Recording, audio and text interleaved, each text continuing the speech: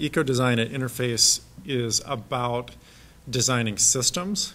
So there's an element that is product design. So we've looked at, are there components that we don't need? A lot of our early wins were just reducing the amount of material we use to make the same product.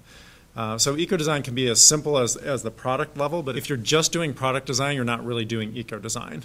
You have to design the system. You have to be thinking about what is our production system, so immediately in the factory, and is that an ecological design? Because you can't really produce a green product out of a brown factory. And then you have to look at a lot of your impact is actually upstream from you. You don't control how your materials are made. Similarly, looking downstream, you have to look at, where does this product go?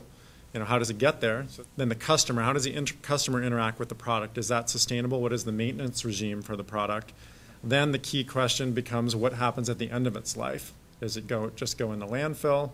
How long does it last before it gets disposed of? And can you or someone else use it again? So that's the system. And unless you're designing at the system level, it's not really eco-design. If there's any point at which you say, it's not really our responsibility anymore, you've dropped out a part of the system.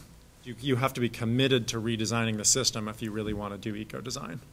When we started looking at how do we make our product more environmentally responsible, after Ray Anderson had his epiphany, he had this sort of ethical, moral urge to do better, but he needed definitions for how to do better. So when we started looking at and sort of analyzing what matters, we started decreasing the weight. If we're using less stuff, that's better for the earth. So we could take weight out of the backing, which is where most of the weight was. Then we started to do deeper analysis using life cycle assessment.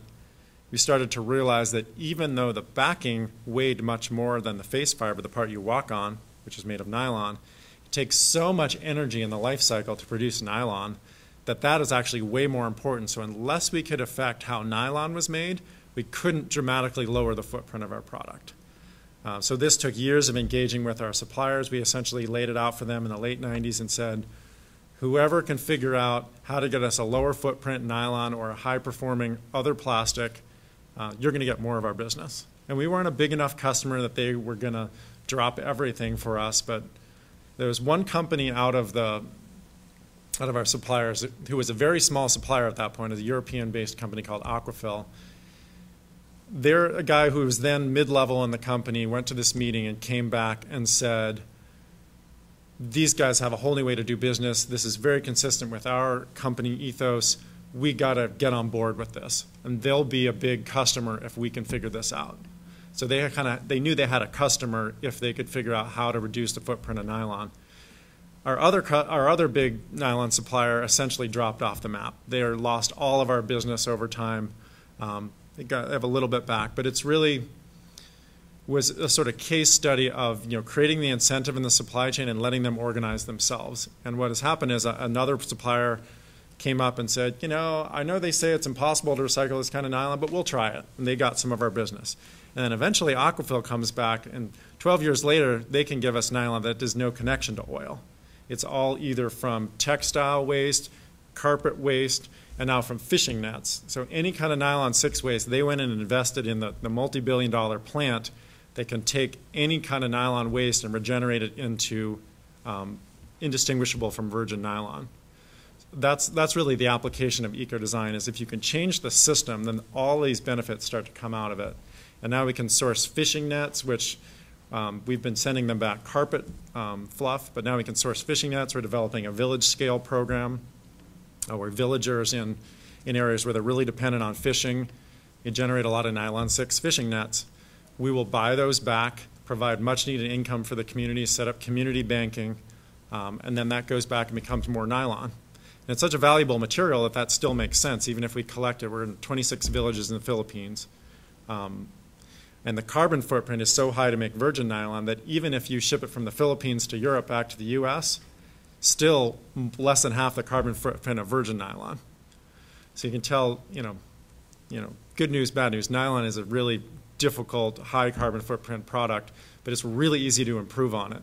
And if you can produce all of these other local and global benefits, while you're improving on it, so much the better.